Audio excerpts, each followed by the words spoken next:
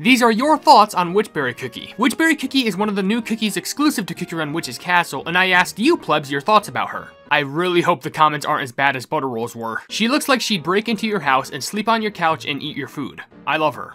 I'm pretty sure you just described every cat ever. Found it funny that the English voice actor is the same as Morgana from Persona 5 being Cassandra Lee Morris. They must have a knack for voicing cats then. She's Prune Juice Cookie's cat girl counterpart. As much as I would agree, you know she would tip over and break all of his potions. She looks like she could ruin someone's life.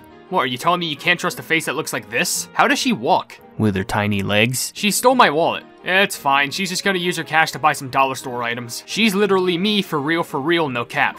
How did you type this comment then if you're a cat? She unmatches your socks, replaces your snacks with sugar-free versions, and drinks straight out of the milk carton, and you love her anyway. Basically, she's the roommate you never wanted in college. I'm pretty sure that's a majority of the comments, which is good since there wasn't anything too crazy.